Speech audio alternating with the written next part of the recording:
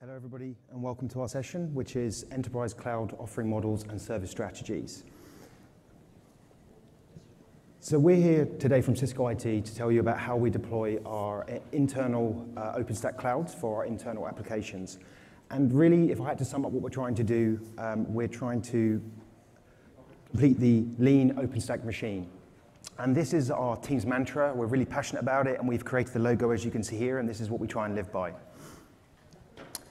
We're going to go on and cover about our different offering models and how we really deliver the lean OpenStack machine.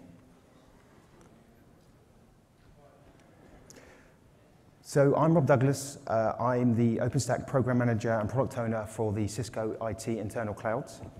And I'm Istvan Blasko. I'm a business operations lead for the data center compute service at Cisco IT. Rob and I are in the same team. So let me introduce the agenda very quickly.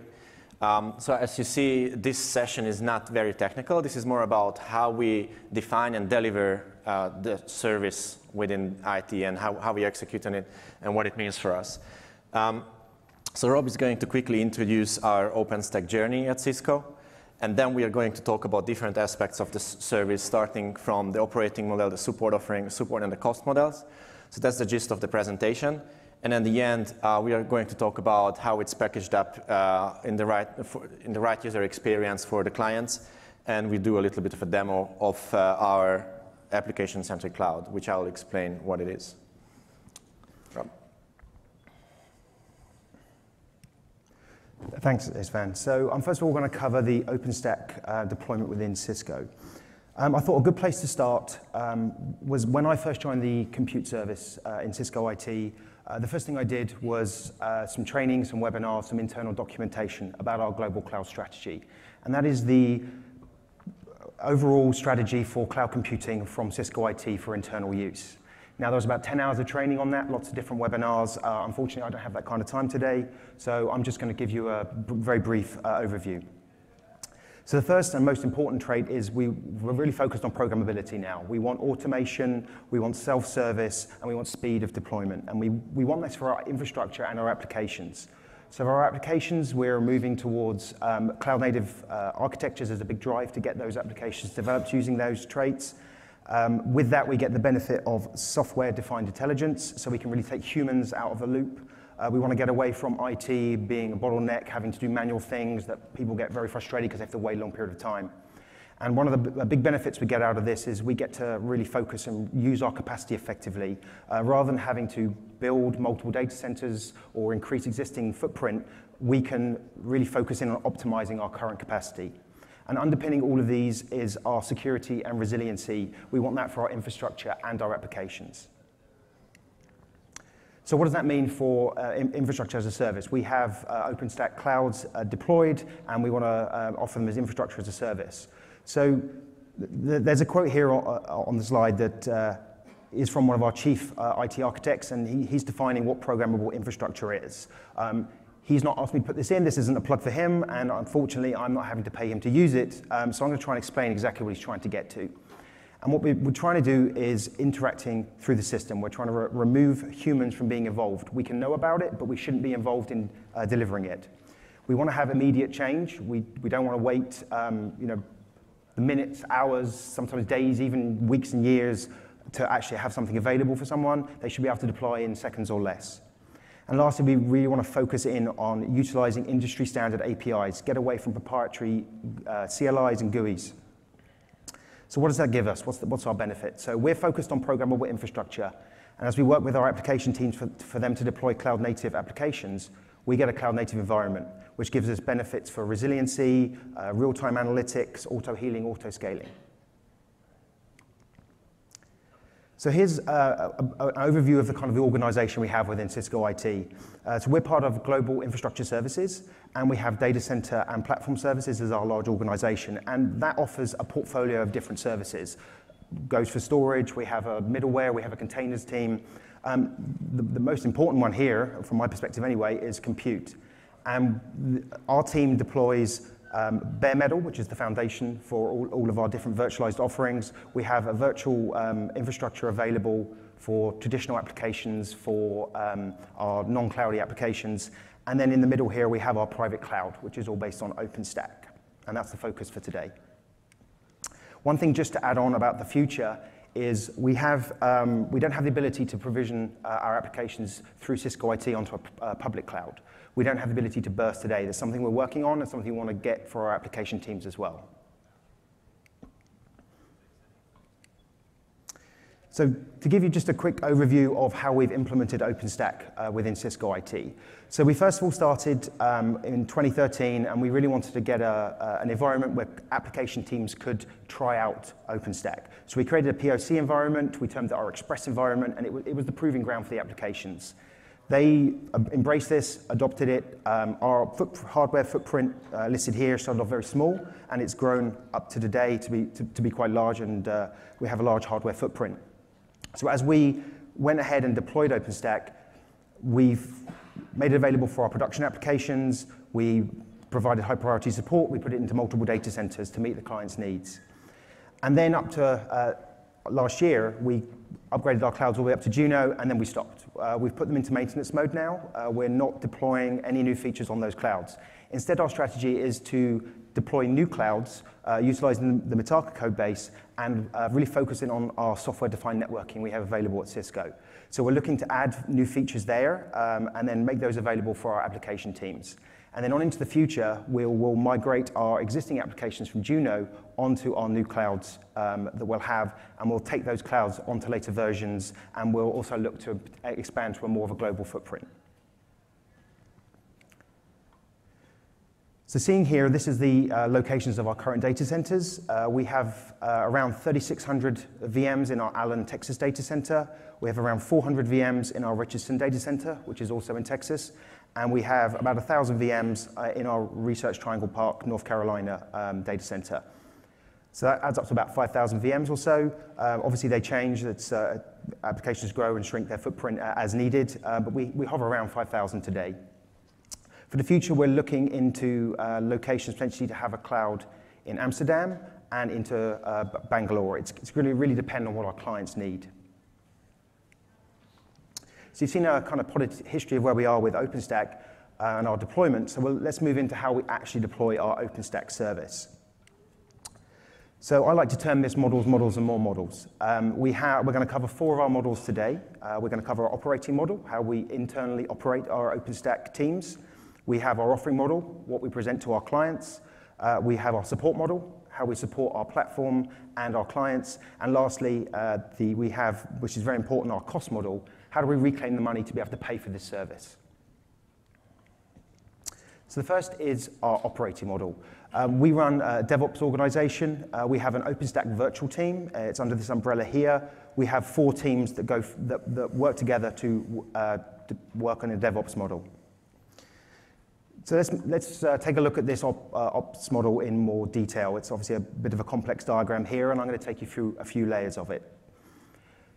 So we first of all start with where do our requirements come from? So we start at the top from a client-driven perspective. We have a customer success team and some product managers who meet with clients and stakeholders and take their requirements. They then feed that down into the middle layer, which is our strategy layer, so we can understand what our clients are needing. We then have a Scrum structure in our development layer. So these are our commingled engineers and developers from our development team, our operations team, and our architecture and design team. And these will assess what technology is available, and they will feed those requirements and that information up to the middle strategy layer as well. Now, to deploy the different features on our clouds, we've currently split into 3 Scrum teams. We have a Scrum team on cloud design, we have a Scrum team on metrics and enhancements, and we have a Scrum team on monitoring and internal custom tooling. Now these teams, as I said, they're commingled different resources. We don't want any siloing amongst our different groups, and they work towards developing the features. Once the feature is developed, it's released through a release process, it goes into productions, clients can then consume it. But the Scrum doesn't then step out at that point and go on to something else. They'll still stay responsible for supporting that feature until we go through quite a detailed definition of done. Once that is complete, then our operations teams can take it on fully, and the Scrum teams can go back to developing other features. So we have also 2 extra scrums as well. We run all of our OpenStack work, whether it's process or technology or anything at all, through different user stories, tasks, features and epics. We really want to focus in on that agile model. So we have a platform break fix team, which focuses on short-term fixes, short-term changes. They don't interact with customers and clients. Instead, they'll receive requirements from our support organization to do any changes. If it's going to be a long-term change, then that is pushed across to one of the other Scrum teams and they work on it instead. We also have a process Scrum as well, which focuses on making sure we keep our processes up to date, making sure documentation is done, whether it's end user facing or whether it's internal. We want to make sure we still get that done and that doesn't get left behind. So we also have an organization layer for our Scrums. We have Scrum Masters for ceremonies, and we have a proxy product owner for each of our Scrums. We don't want to hold back a Scrum while they wait for their any prioritization or any needed user stories. Instead, we want someone in that team to be able to know what the priorities are, make sure the needed user stories are created and prioritized, and then once they're developed and completed, they can be accepted by the proxy product owner. So they get their direction from the kind of middle layer, which is in there you'll see the chief product owner, and that's me. So obviously the most important piece on the slide. So I set high-level strategy. I take all the different feedback and all the different requirements, and we set that. I can provide roadmaps to clients and stakeholders. I can help prioritize things as needed, but I also make sure I feed back the general strategy, the general roadmap to the internal teams. There was feedback from those teams. They work in a Scrum. They want to know what's going on with the rest of the program. So we've got to make sure that happens. So we do that. We keep external, but also our internal groups up to date. So we've got an internal organization that can go forward and develop features on the platform. I want to go through just a brief overview of how we do a feature enablement and the process we go through to make sure we can deliver effectively. So we run a growth hacking kind of funnel approach. We take a lot of time identifying what our clients need and analyzing what they currently use and what we think they're going to use in the future. And then we'll get our kind of feature list, what we're going to enable. At that point, we don't just say, okay, you want X feature, come back and see us in 6 months and we'll have it ready for you. Instead, we run something we call our minimum viable experiments. And that's taking the feature, putting it into potentially a lab environment or an early view of it, work with the client to take their feedback and make sure it's going in the right direction if there's anything else they need. We can also, at the same time, utilize it to review our internal impact. If we're releasing a feature out, we've got to know that we are staffed and able to support it, make sure it's what the impact it's going to have. So we can do that at that time, and that saves us not getting any surprises when a feature goes live. And once that's done, we'll then move into full development mode, and we will work towards a minimum viable product experience. So we want to get something out there, then iteratively add to it. So at that point, we can still continue to get feedback and make sure that we're going in the right direction. Our clients will have known about this because we'll have worked with them about the feature, so they still will need some education, but it shouldn't be a very long ramp-up time. So that means we'll start to get our ROI in the last phase. As you can see, the graph goes up quite highly for client satisfaction because they'll know about it so they can start to use it. They won't have to spend a long time ramping up or learning about the feature. So because we spend a lot of time with our clients, understanding what they need, I wanted to give an overview of what like our customer feedback mechanisms. So the first thing we do is spend a lot of time, as I said, talking to our clients, understanding what they use and what they need. We have a customer success team that meets very regularly with our clients. We have a set cadence with them. Our larger strategic clients, we tend to meet more often. But we do meet when they need it and when they want it. And if a client wants to reach out for anything, they have a mechanism to engage us. From a kind of high-level program perspective, we have a quarterly webinar where we give to our clients and to our internal teams. We'll give them information about new features, about the different things we're working on, our roadmap update. And we'll also provide training and overviews of the new features so clients are aware and they can potentially start to use it very quickly. We have a twice-yearly customer advisory board where we meet with our clients, it's a select group of clients. We can't meet with them all at the same time. And it's kind of a deeper dive into what they're working on, what they're expecting to use, what their future plans are, and then we can give our future plans and make sure we're working towards the right direction. From an end user perspective, which is the day-to-day piece, we provide a lot of training, a lot of documentation out to our clients, and we also have a regular email communication mechanism. We send updates about what's available, what's coming, if there's any maintenance required. Also, unfortunately, we do have to communicate if there's any outages or any impact. We want to make sure they're aware so they can react as needed. But we're also making sure that we close out issues. We let them know when something is fixed. There's a lot of feedback that clients, we're very quick to tell them something's broken, but we don't ever tell them we fixed it. So we make sure we do that. So a couple of snapshots of our kind of training information, the documentation we provide our clients. We have an internal community, which we publish out some process information. It's hosted on an internal system. We give them information about how the different processes work, things like funding and support. And we also provide them a lot of training information. Our clients can use a self-service model to set up their OpenStack projects and then provision their infrastructure. So we want to make sure that they understand how to use our self-service tooling, and we then give them some basic information about OpenStack. We want them to, if they're new to OpenStack, we give them brief information about how to set up kind of their first VM or project. At that point, if they want to get more advanced, we don't recreate that information. Instead, we link them off to the community and the industry information, and they can use that. There was no point spending time and effort recreating that great material. So that's how we staff internally, the things we offer our clients, the engagement we have with our clients. Ultimately, we're there as an infrastructure provider. We want to provide them the needed resources for their applications. So when they come in, we want to give them different support offering models. And basically that means there are certain things, so when they want to set up their infrastructure, how they can actually utilize some of the IT processes. So this has been a progression. When we first started, we had self-managed as our first offering, which was for our kind of our Express, our POC clients. Then as production applications came on board, we offered an IT managed offering, which was more of the traditional what IT has previously done for infrastructure. But as times have changed and we've moved forward onto really emphasizing programmability, APIs, and building that intelligence in, we've come up with our new offering model, which we call Managed Cloud. And this is really focused on programmability. So here's a comparison about what the three options cover, and I'm going to give just a little bit of detail about each one. So the least intrusive and the most open is our self-managed.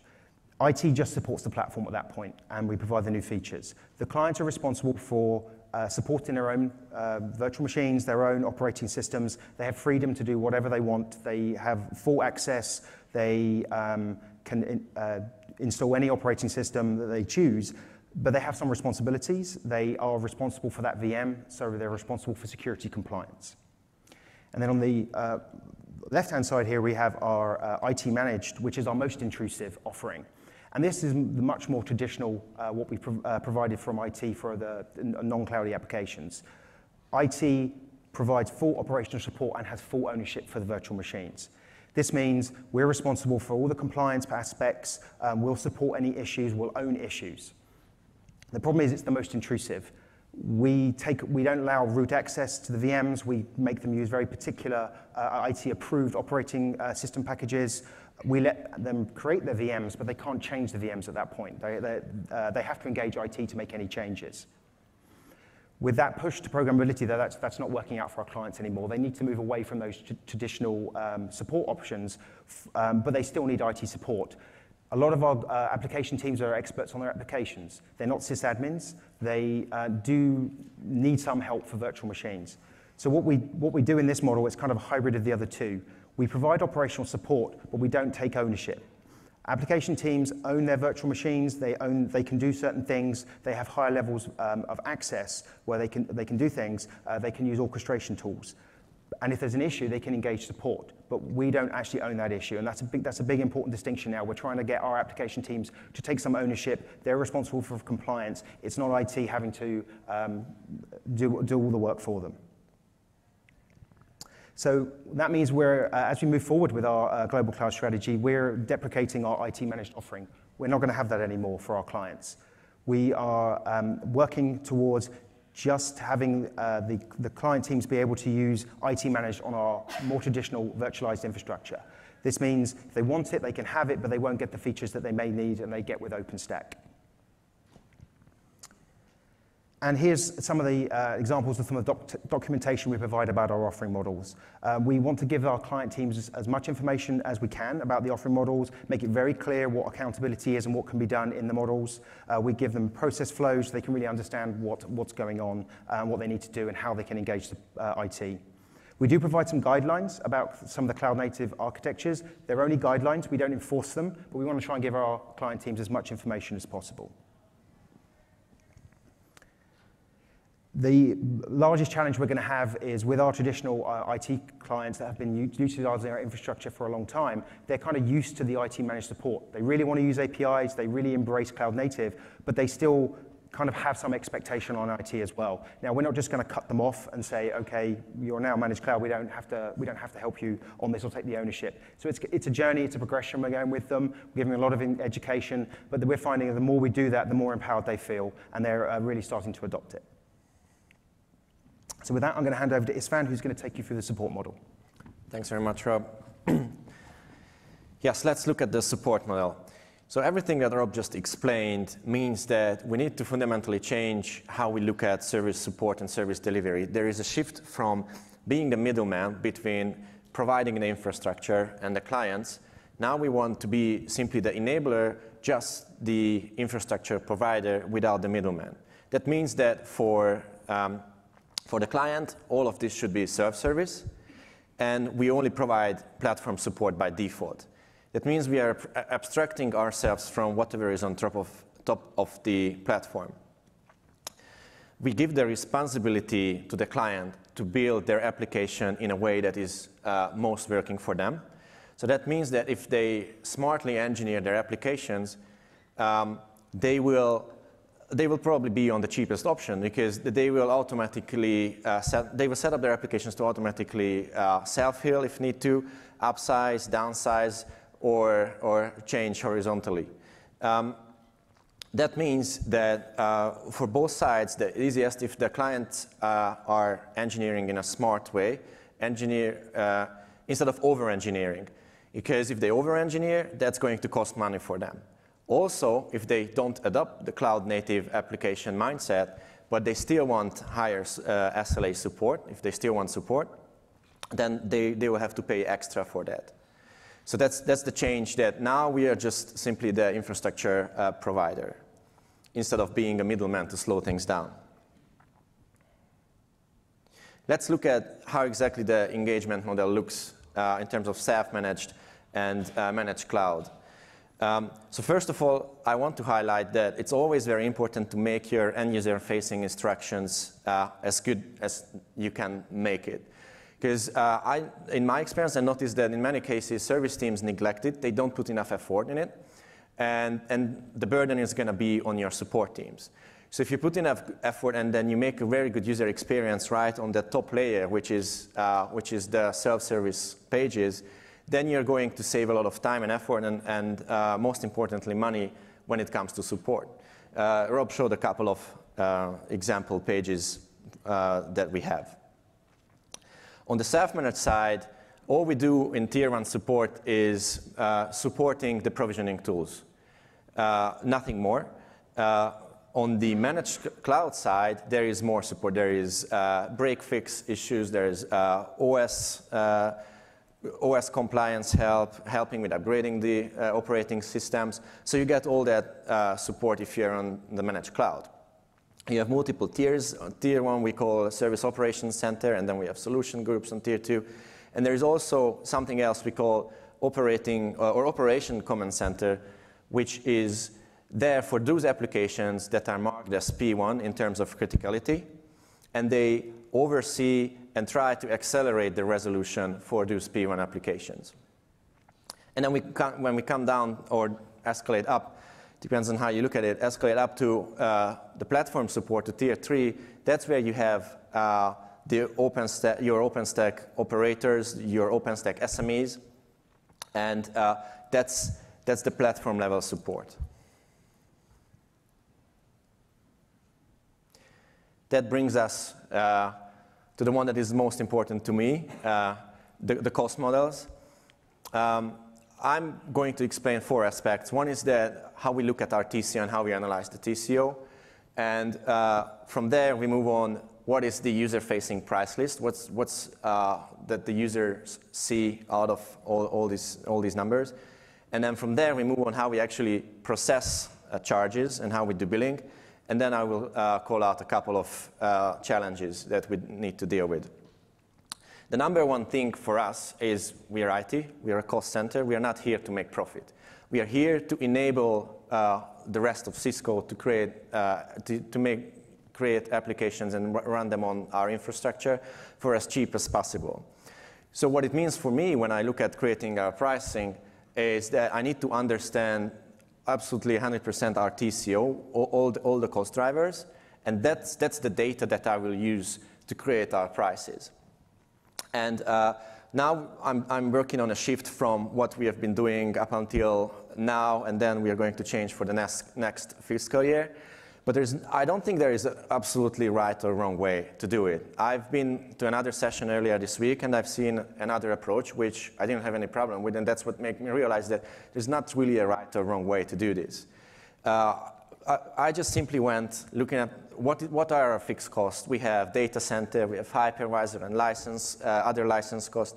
We have foundational support, platform support, which I'm going to put in the fixed bucket. And then there is the actual hardware resource that we made these unit costs for CPU and RAM, and that's going to be variable from the client perspective depending on how much infrastructure resource they use. And on top of that, there is a cost to OS, different license prices, and then they can also go and see well, I need to go and see how much the support costs to us.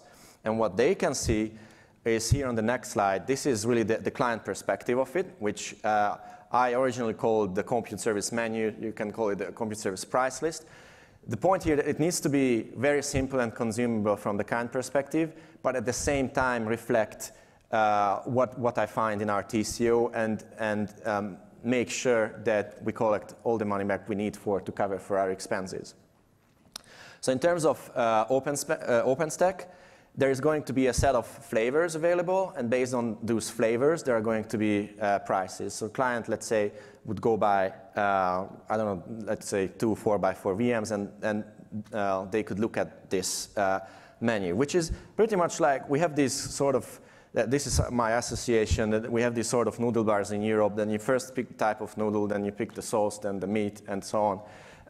So for me, the noodle is the server here. That's the most important base element in the pricing. And on top of that, if we are talking about a new VM, then it's not going to be an additional cost. It's going to be a compliant operating system on it. If the client doesn't need any additional support, completely self-managed, then again, not additional. I build all that cost into that OpenStack flavor price. However, if we are talking about a VM that is already been out there for a while now, and operating system might be out of compliance, then we are building in a penalty charge for that.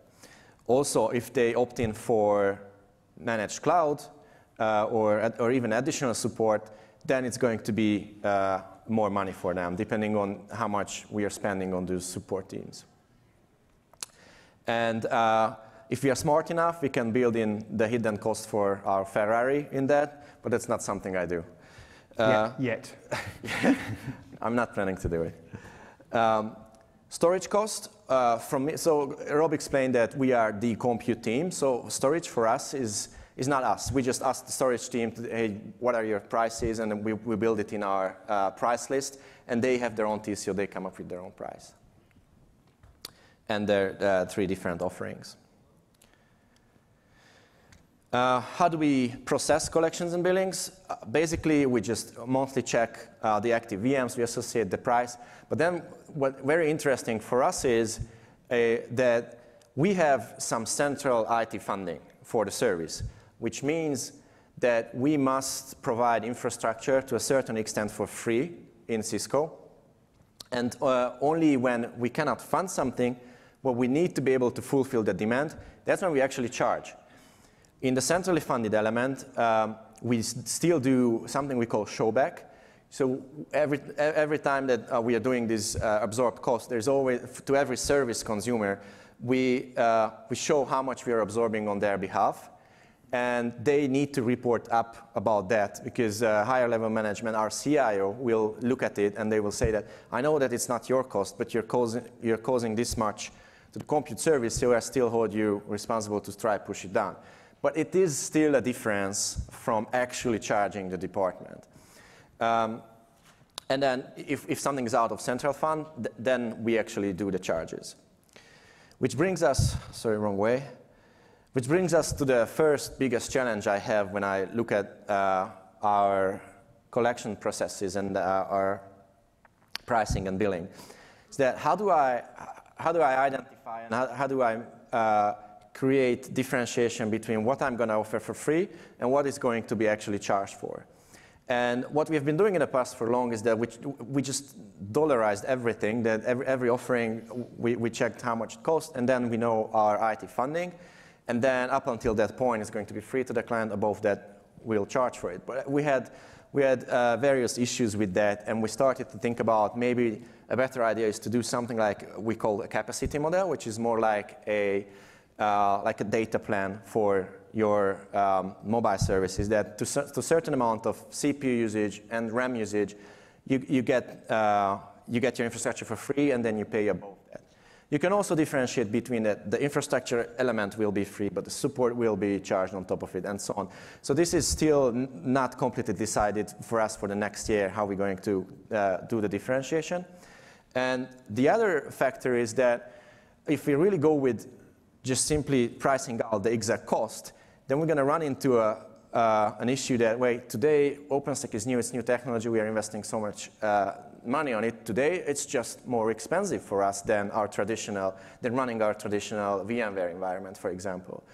And if we want to reach that economies of scale, then we need to think about incentivization strategies, which is going to probably impact our pricing strategy. Because maybe we want to say that, okay, let's inflate the old infrastructure and then put price down on the new one. Or say that certain size of VMs on OpenStack is going to be free, or infrastructure support isn't. That's something that I don't have a Cisco way defined right now, because we're still in discussions. And a third one, which I think compared to the previous is a bit smaller issue, but still a challenge, is that today we're running OpenStack on blades and on rack mount as well. And obviously, cost-wise, that's a difference. But I don't want to introduce that complexity on the price list that, hey, if you're on blade, then you pay differently than if you were on rack mount. Also, it may not even be your choice. So that's another thing that somehow we need to solve. So that brings us to the end of the models and to ACC, which I'm going to do a little bit of a demo in a second. Just wanted to explain that, again, we're all about self-service in this new IS approach. So we provide OpenStack Horizon to the clients to create and manage their VMs. We provide the APIs to the infrastructure so the applications can directly interact with the infrastructure. But we still need something else that is very specific to us in Cisco. Whatever we need, we have rigid service mapping requirements, there's financial approval processes, and then we need to make sure that all applications are registered in our application portfolio. So we have ACC that brings all these models together that Rob and I explained. And I think right now I'm just going to jump into ACC and show how it works for us. So if all goes well, I think I'm not a Mac user. Yeah, I'm just going to come here, right? There you go. The client can come here. This is the landing page. You can click on register and then simply put in the application name here, which I'm going to do OSS 2017 for now. And they need to pick their tenant, or in other terms, the service category, because as I said, we make sure that every application is mapped to a service. We do TCO calculations on the service level. So if a cost occurs for this application, that needs to be somehow mapped back to a service. So let's say I'm going to pick employee experience and collaboration, and let's say email and calendaring. What I'm doing here is really it's not going to make any impact on the infrastructure. This is really just for registering an application. And the go-live date can be as early as today. And what is really important for us is to add the funding requirement for it. So let's say the application team or the developer here says that, oh, no, maybe this will go up till 10,000. And this is the money I'd like to ask from my financial analyst. And then this is really just a quota. So if the financial analyst approves, which I cannot demo here because we didn't prepare to bring our FA, our financial manager here, I'm just going to open up an application that is already approved. But once it's approved, then and if we go with the 10,000 example, it means that that's what's available for this application. But if you don't use it, you don't use it. Here there are 4 profiles defined. I'll say pick this one, which I created for the Cisco Live demo in Berlin a couple of months ago, which runs in Richardson and self-managed. And the profile itself doesn't run anything, but here this instance is actually running in that data center, which is a 2x4 PM. And if you want to add, ACC simply tells you to go to Horizon and start adding your VMs. Or you can just do it through APIs. And every change you make to this profile, you create more applications, you resize them, you change them. It's going to show up here, and it's going to have an impact on your budget as well. So I realize that we only have 4 minutes, and we need to give some time to questions. But it's not an issue because that was the end of the presentation. How do I go back to the slide here, right? Yeah. There's a small conclusion here. That is simply about, since industry and future is going to cloud native, and that's our Cisco global cloud strategy as well, we need to make sure that we embrace it and our application teams embrace it too. We need to think again about how we do service delivery, because fundamentally we are changing the service. DevOps is critically important to be able to deploy iteratively new and new iterations of the technology. And of course, user experience must be in the center of everything when it needs to be simple, and it's still a challenge for us as well at Cisco. And then I'll open it up to questions. Thanks very much. And if you have any questions, please use the microphones on the side.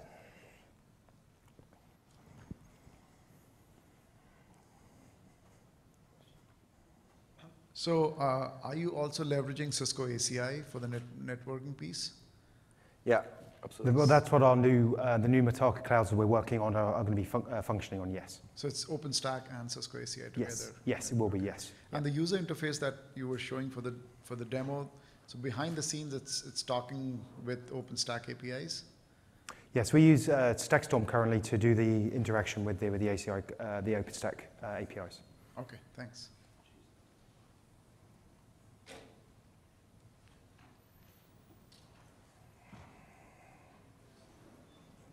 Can you give a ballpark of the headcount you have supporting this service level you have?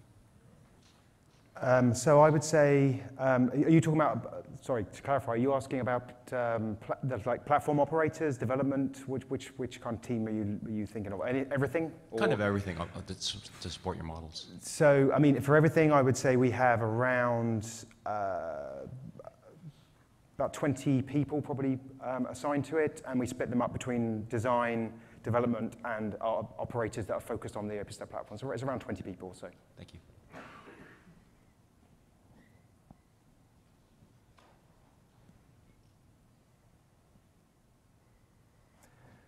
If no more questions, then thanks very much for attending.